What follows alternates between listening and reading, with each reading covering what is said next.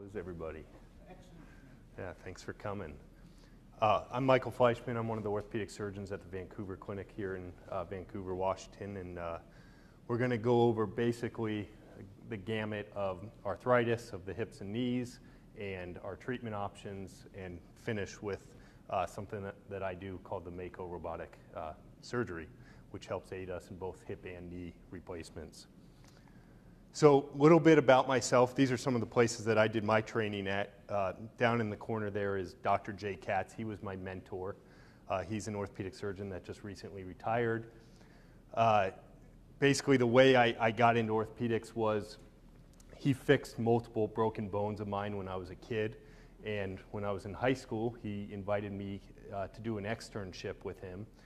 And so I got to spend time in the clinic. I got to go into the operating room. And I decided I was going to be a doctor, one, and an orthopedic surgeon, two, when I saw him help people with power tools. And I was hooked from there on out. So that's kind of how I got here.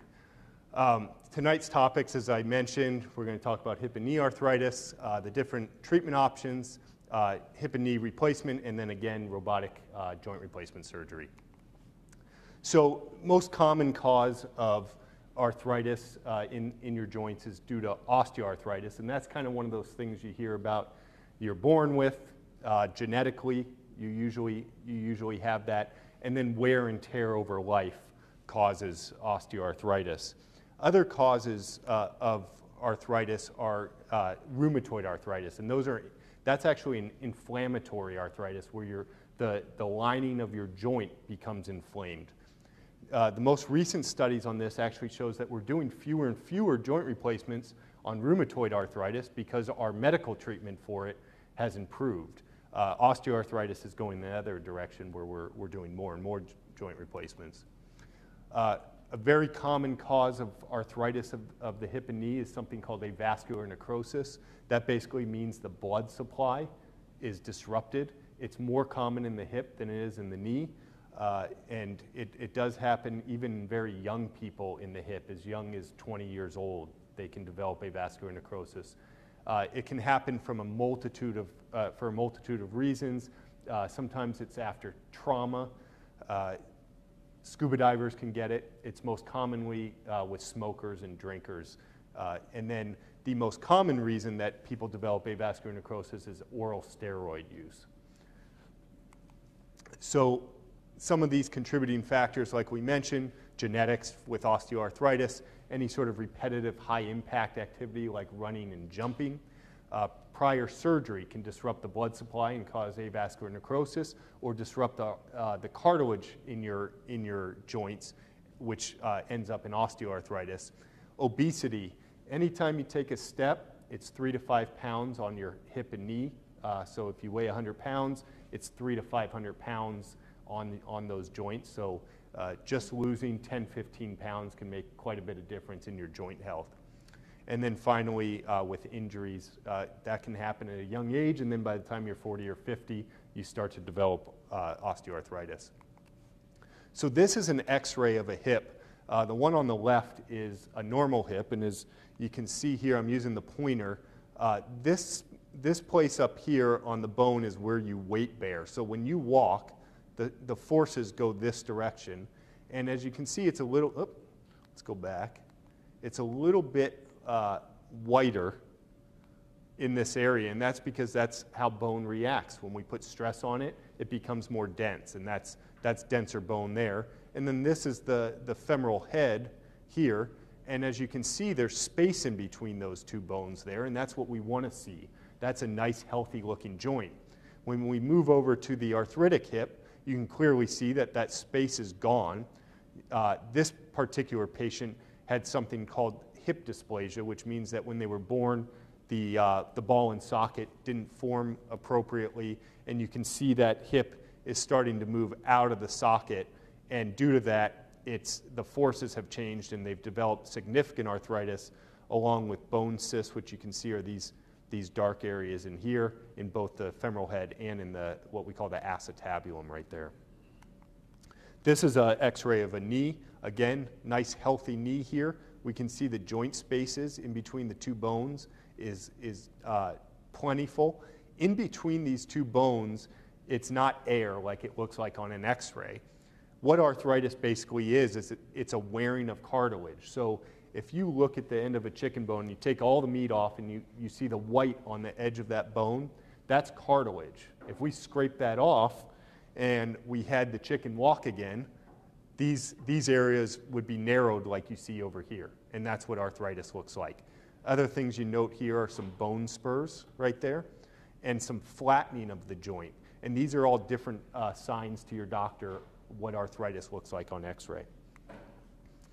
So with hip arthritis, a lot of people are surprised when I tell them they have arthritis of their hip because they come in and they say they have groin pain.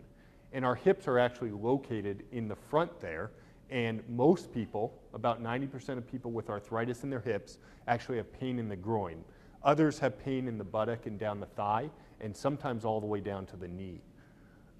It's usually painful all the time. Some people have difficulty sleeping because of it, but it's most painful when you weight bear because, again, we put more stress on that bone. Oftentimes, it's the significant other that tells me that they're limping. Patients usually tell me they're not limping, and then they get up and walk, and I ask if that's been going on, and the significant other says yes, that's how they walk. And then again, progressive decrease in hip motion. One of the most common things I hear from patients with hip arthritis is I can't tie my shoes anymore, or I can't get down to do anything on the ground anymore. And that's because this area of the bone no longer is moving within its space as it should. With knee arthritis, we get more of stiffness and loss of motion than we do with hip arthritis in early stages. So patients will come in and say, you know, it doesn't necessarily hurt, but I kind of feel this little bit of a deep ache, and I just feel like my knee's got something in it. And they get a sensation of this giving away, and that's kind of just a signal to the brain that the mechanics are just not working as they used to work. So hip and knee arthritis do sometimes present somewhat differently. So let's go over some of the treatment options for these issues. First of all, surgery is not always the first option. We have many other options, which include these things listed. Some of the other things I didn't mention in here that I'm sure we'll have questions on are things like PRP and stem cell injections. And the reason I didn't list those on there is because so far our orthopedic data has not shown any significant benefit for those, and they're quite expensive, so I'm happy to answer questions about them, but I don't list them as an option for treatment right off the bat. So most important thing that we need to try before any surgery are the following: anti-inflammatory medications, if you're able to take them. Advil, Aleve, naproxen, ibuprofen, and then some of these others. There's multiple medications that are prescription as well. Chondroitin sulfate you can get over the counter. There are injections that can be done, both corticosteroid injections. A lot of people have concerns about doing corticosteroids. If you already have arthritis in your knees, there are very few risk factors for corticosteroid injections. The only one I like to mention, because oftentimes people with arthritis are also diabetic, they can raise your sugar, so you have to watch that after an injection. The other injections you may have heard of: rooster comb or gel or viscosupplementation or lubricating. Those are all the same thing, and we have different formulas. And basically what that is when we develop arthritis, the protein in our knee is no longer there, which means we don't lubricate our knee as well. So what we do is we put that protein back in the knee, hopefully stimulating the cartilage that you do have to making more of the protein to help lubricate. You can have that injection done every 6 months. Corticosteroid injections I don't like to do any more frequent than every 3 to 4 months. Weight loss. As I mentioned before, just taking some weight off can help your joint pain quite a bit. And activity modification. Oftentimes I see patients that they're kind of pushing through how they used to do it, but they don't want to have surgery. And so what we have to do is kind of discuss the things that make them hurt, and see if we can find alternatives. Sometimes that just means if you're a tennis player, you go from singles to doubles, and that makes all the difference for you. So after we fail any sort of conservative treatment and you get to the point where you are having pain daily, it's affecting your quality of life, it's affecting your activities of daily living, you're taking medications you don't want to take anymore, you're taking medications that maybe are counteractive to your other medications, that's when we talk about hip and knee replacement. So this is what they look like on X-ray after we've performed them. This is on the left here, this is a complete knee replacement. Over here on the right, this is a partial knee replacement. So the difference between these two is not everybody's a candidate for a partial knee replacement, and the people that are candidates are the ones that only have arthritis in one part of their knee. There's other more detailed specifications, but that's the first and foremost that we have to have. If you have arthritis anywhere else beyond that one compartment, then we talk about complete knee replacement. The complete knee replacement in general lasts longer. The partial knee replacement we use oftentimes for younger patients, because if we can make the partial knee replacement last 10 years and then it goes bad, the fix to that is to go to a complete knee replacement. And so we can preserve some of the bone by doing a partial knee replacement. The newest study out, and probably the best study I've seen lately regarding these two procedures, is after 10 years, the partial knee replacement fails about twice as many times as the complete knee replacement does. And so I usually tell people this lasts anywhere from 10 to 15 years. Some of the benefits of a partial knee replacement are you're up and moving a little faster. We get you up and walking day one with either one of these surgeries, but because we don't have to disrupt the ligaments of your knee as much, oftentimes people recover faster from this. That's not 100%, but more often than not, it's easier to recover from this than a complete knee replacement. The incision is a little bit smaller. This shorter hospital stay is a dated fact. Now the hospital stay is almost exact between the two surgeries. So let's talk about hip replacement a little bit. Over there in the picture there, you can see what a hip replacement looks like. Again, what we do with a hip replacement is we take out the arthritis. So I showed you earlier there was arthritis in the area between the ball and the socket. Well, we actually remove that ball, and that's where the power tools come in, and we resurface the socket. So the socket stays the same, it's just resurfaced with this metal piece here. One thing that you can't see within here, there's a liner. Up here on the picture, that's what the liner looks like. That's a ceramic liner. We can use ceramic liners or polyethylene, which is a hard plastic liner. And then the head is made out of either metal or ceramic. I prefer to use ceramic. That way, nothing is metal on metal. If anybody's read about metal on metal hip replacements, you can have reaction from the metal shavings when they're touching one another. So I do metal stem, ceramic head, polyethylene liner, and then a metal shell, and that way there's no metal on metal at all. This is what a hip replacement looks like afterwards. And as I mentioned here, the majority of them are cementless. Back in the 80s and 90s, we were putting in a lot of cemented stems, but we found that cementless stems are not only faster, they're less risky during surgery, and they tend to last longer. So 95% of these last 15 to 20 years. Again, same thing with a knee replacement. You're up and walking on the day of surgery.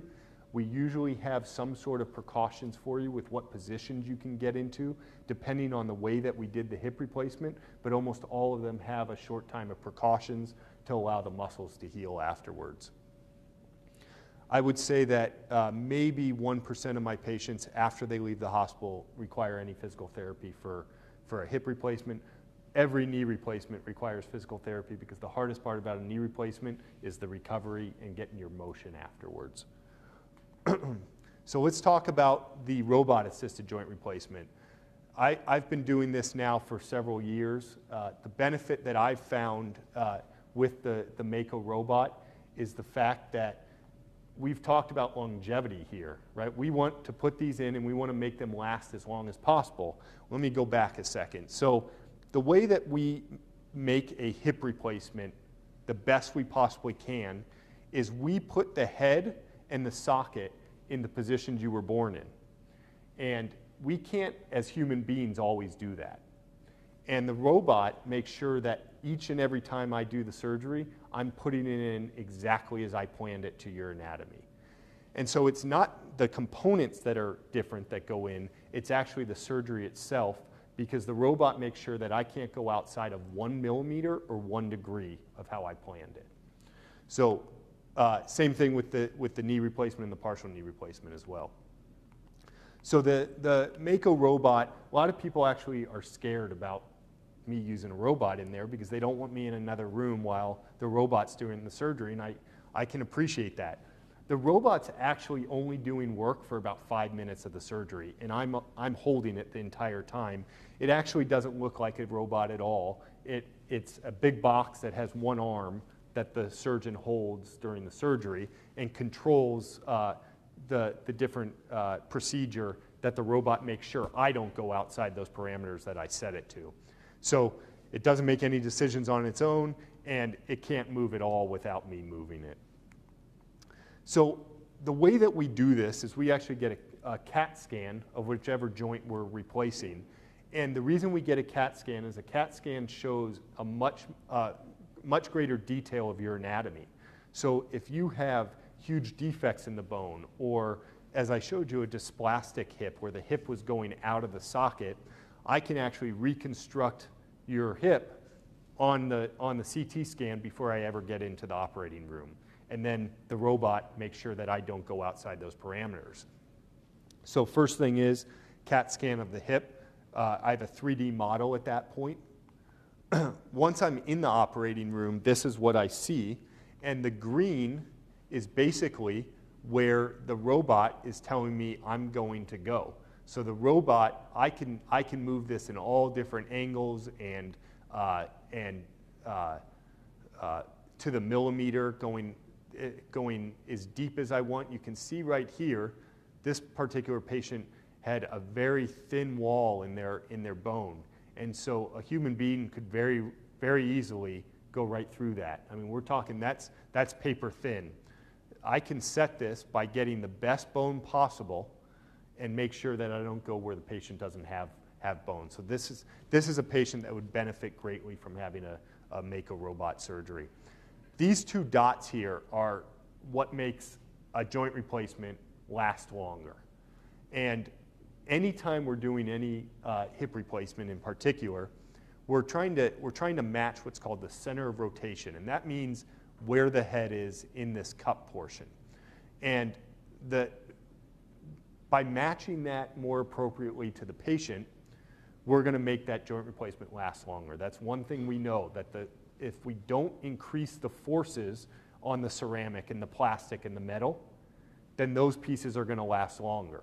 And so this assures me that I'm putting these in the best possible position I can. Up on the left hand, or I guess it's right hand for you guys, corner here, you can see different angles and millimeters. And this is exactly what we do before surgery, is we set these to your anatomy. One advantage, and probably one of the biggest advantages of using the robot, other than putting this exactly in to match your anatomy, is one thing you guys may have met people that have had hip replacements or even knee replacements that have leg length discrepancies afterwards. One leg is longer than the other. To the millimeter, the robot can tell me how long I'm making your leg. There's no way I can feel that. 1 millimeter is tiny. I go as much as 5 millimeters.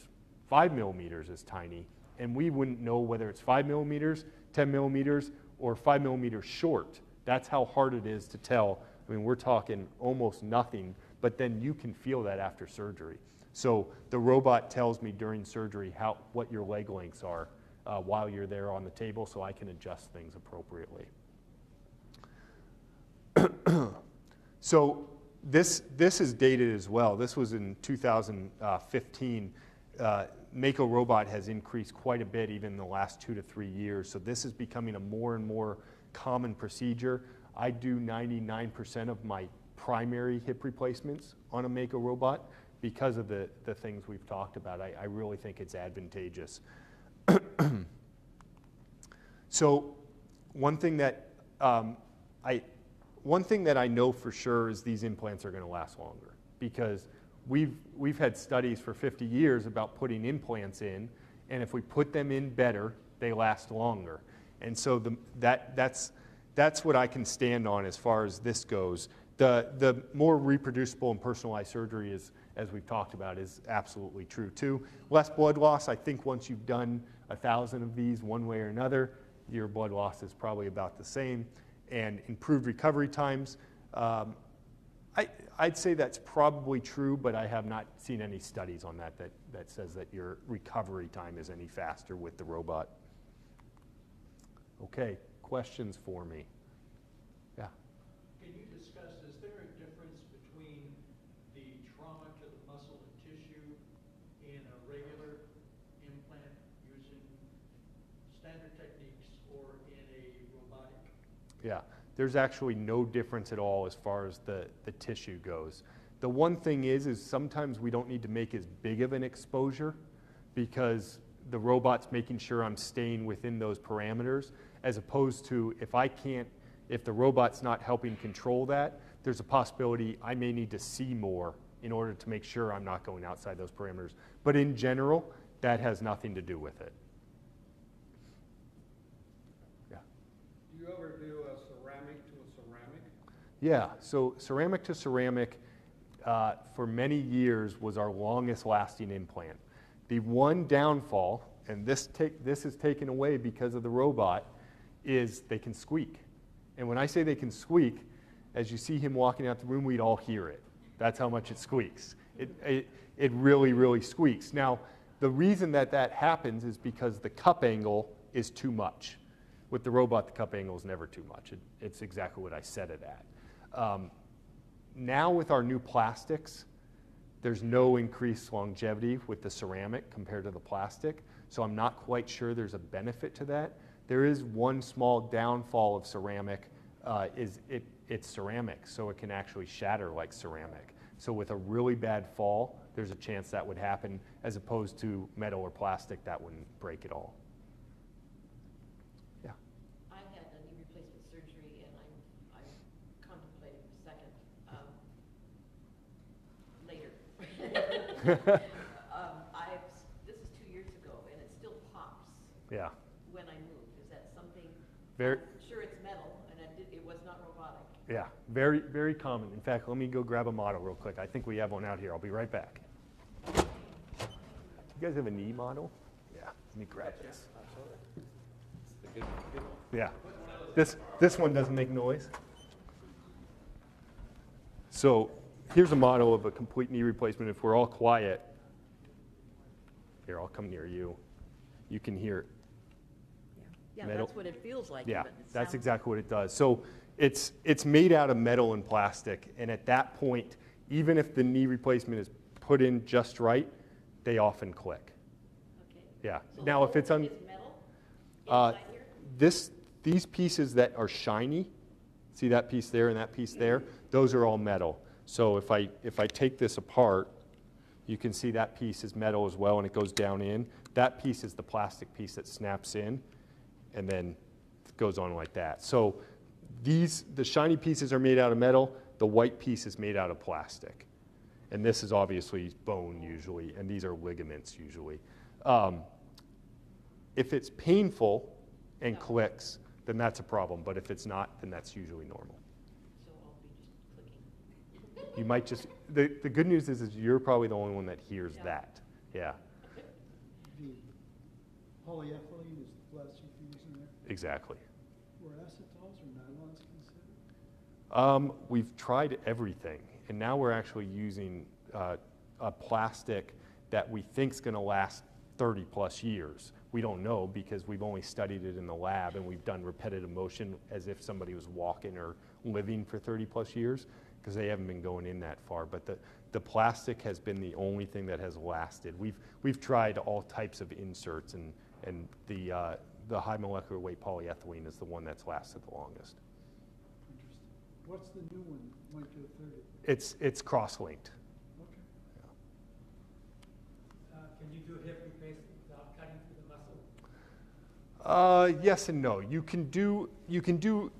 We've sold this quite a bit on the internet, and anytime we do a hip replacement, we have to go through muscle to get to the hip, plain and simple.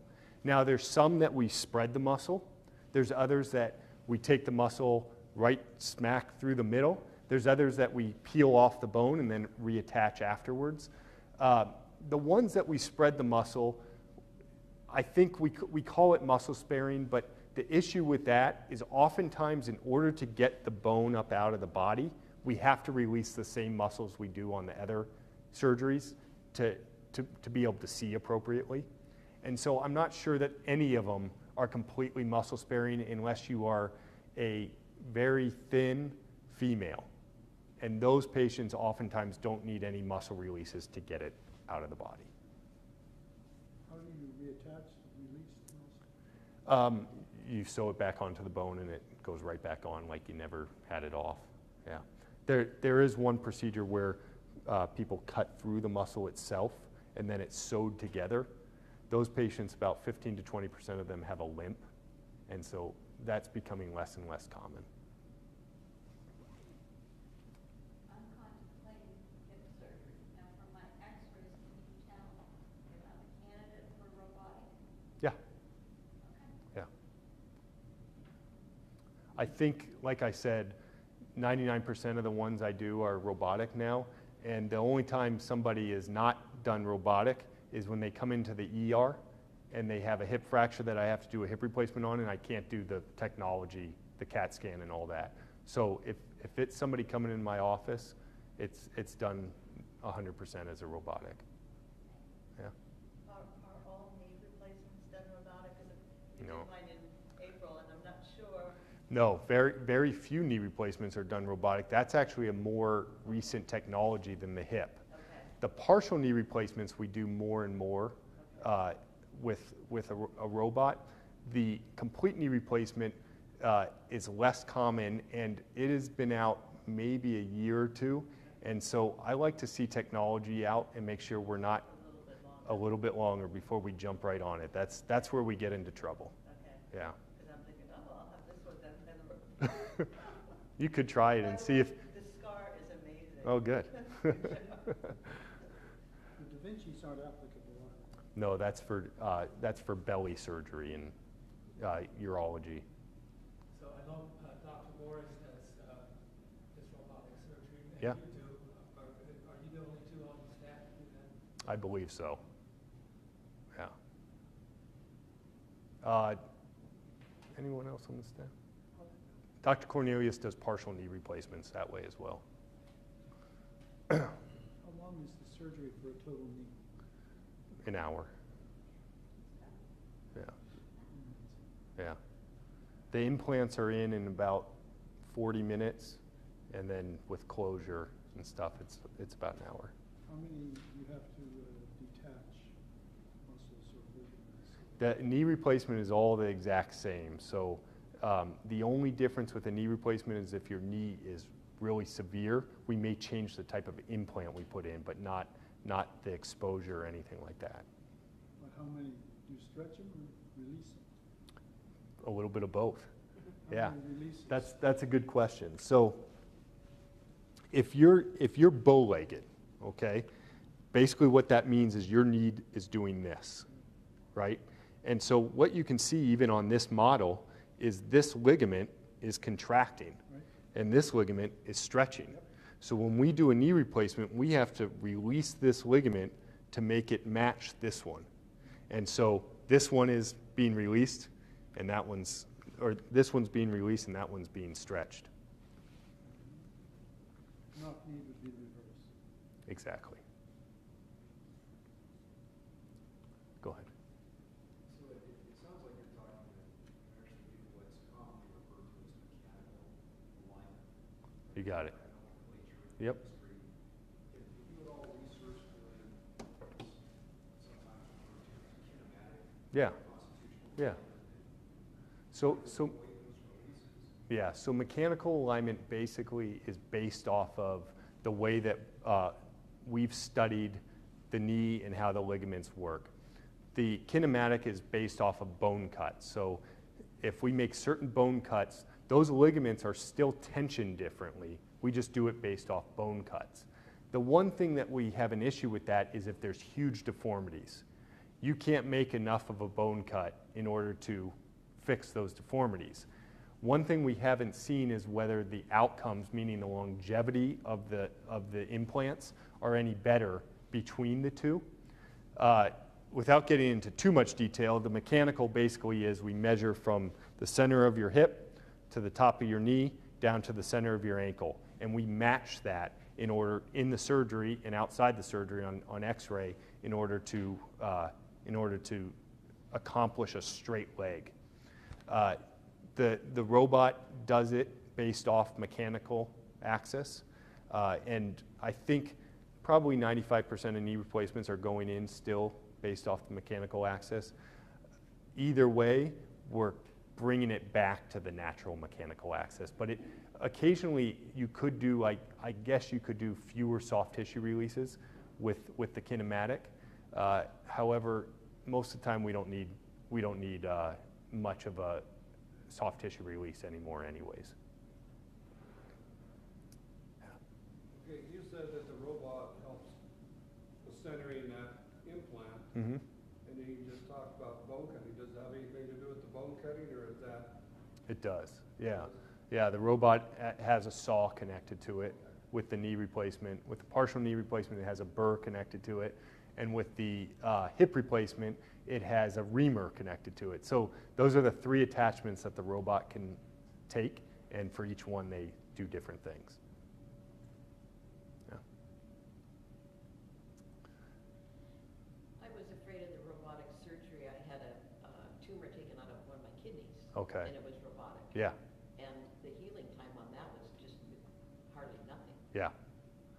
The doctor was really excited about being able to use his robot. I bet. That's a different robot, but Yeah. robots have become commonplace in the operating room now. But it worried me, of course, you know. I thought, don't Yeah. leave the room. Exactly, exactly. How long before you're gonna be doing robotic on the knees? Oh, I would do them. It's just, I'm not, if somebody came in and said that's all they wanted, that's fine. I'm not sure that we've showed any benefit to it yet, and so that's why I haven't moved over. I have seen the studies on the benefits for the partial knee replacement, and so that's why I use the robot for that. Is there a study going on for total? There's always studies going on. Whether they're good studies or biased studies, et cetera, we'll find out. Yeah. Does the robot add to the surgery time in either hip or? At this point, the hip, I think my time is about the same. With the partial knee replacement, I'd say it's maybe 15 to 20 minutes longer, but it does avoid quite a bit of the issues that can happen with a partial knee replacement. And with a complete knee replacement, it's usually about the same. Yeah. How do insurance companies differentiate or do they between the two procedures? Yeah, so far it's not an issue. So far we basically bill for CT, and that's the only difference. We'll see if that changes in the future here.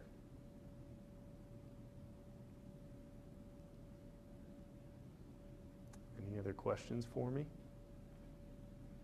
Do we have any remote questions? No remote questions, huh? Can you tell me a little bit about the ligaments? Did you actually remove them? No, we keep them. That's part of the surgery. There are two ligaments in the middle of the knee that, depending on the type of surgery you have, that can be removed. With the partial knee replacement, they don't come out at all. With a complete knee replacement, they come out every single time. They do. It's either one of the two or two of the two, just depending on the type of surgery you have. Yeah. The total knee. Yeah, and for yours, I keep the middle ligament, so I didn't take that out. These ligaments always stay. If those go, that's a bad day. That's a bad day. Yeah.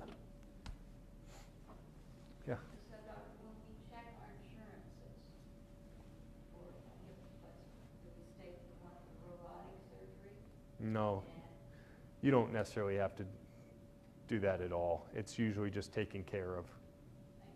Yeah, I've had maybe 2 patients in the 3 years of using it where the insurance company even said anything to me, and as soon as I called them and told them what the CT scan was for, they cleared it right away. Yeah, I think as the studies come out showing the benefits of this even more, hopefully the insurance companies are gonna follow in the steps of patient care and not dollar bills, and that usually if the medical studies benefit the patient, they'll keep it around. In a total, ACL and PCL go? The ACL almost always goes. There are some implants that you can keep the ACL, but we haven't seen much benefit in that. The ACL almost always goes. The PCL, there's a PCL sparing total knee, and there's a PCL taken knee, and that's just based on your surgeon. Okay, my ACL's history. Yeah, that won't. PCL presumably is all right, don't know. Right. What's the advantage of keeping it? Nothing. Yeah, nothing at all. It's just 2 different techniques of how to do a knee replacement. What's the ideal wait time between 2? Like 6 months? Yeah, after? 3 to 6 months. The ideal wait time is once you're medically safe again, and once your other knee has its motion back, the best that you're going to get, that's probably the time to go with the next knee. Just because, we do 2 knees at the same time, but it has to be just the right patient. Young patients that don't have any medical issues at all, no diabetes, not smoker. I mean, there's 1,000 things that we go through, and as long as all those are cleared, and we feel that the rehab will be okay, because as you know, the rehab is difficult. Yeah, so you can imagine with both at the same time how. Yeah. Sometimes I have to do that. Sometimes you talk me into it. So.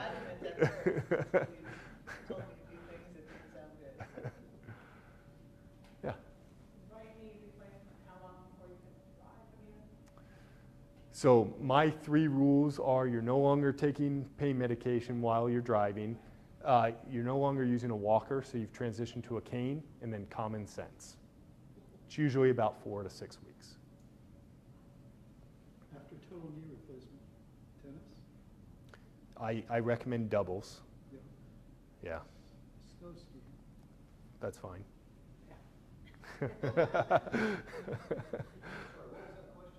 Whether snow skiing is okay after knee replacement.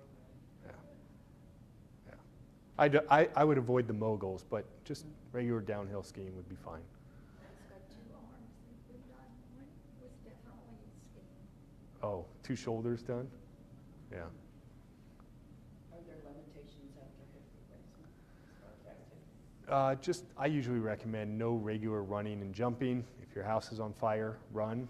You're not going to hurt the hip replacement, but on a regular basis. And then, like we talked about, if you play tennis, I recommend doubles tennis. If you play basketball, play half-court basketball, those type of modifications. But all the walking you want, hiking, anything, swimming, that's all fine. Biking. It's the impact sports that are more problematic. Yeah, it just wears down those pieces and increases your chances of loosening them as well.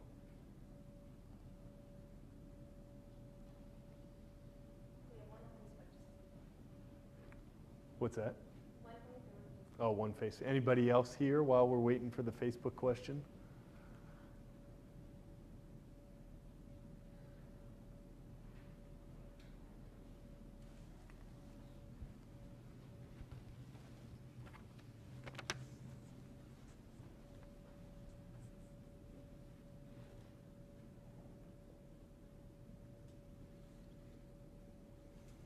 So the question here is, what about if this patient has a torn ACL that's been torn for years, or torn last August, sorry, and now her doctor doesn't want to do an ACL reconstruction because she has arthritis in her knee along with an ACL, and she's asking what the long-term sequelae is of having a torn ACL and not having anything done about it.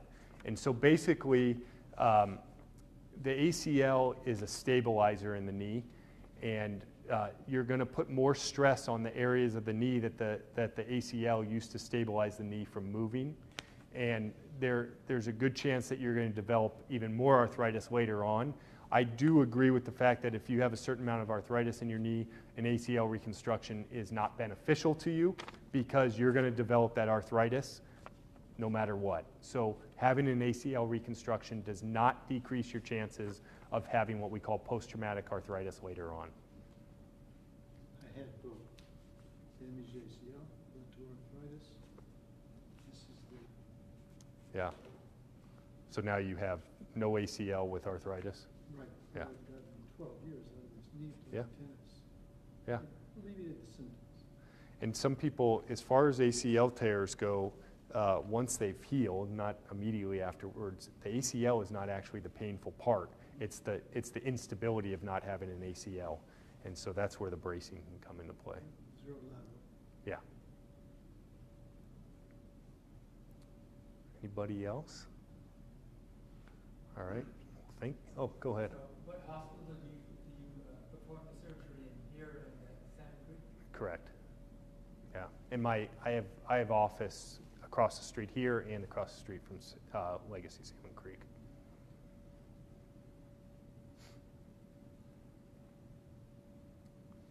Anybody else? Go ahead. Yeah. Battery backup in case you have a power outage. With the robot.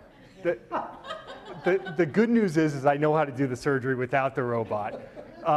But if there is a chance the robot could not work one day, I guess, and I think at that point you either talk to the patient about whether they want to reschedule. If it happens actually in the middle of the surgery, I would guess that you would want me to finish.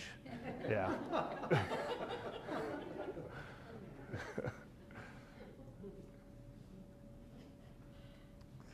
All right. Well, thank you, everybody. Thank you, doctor. All right.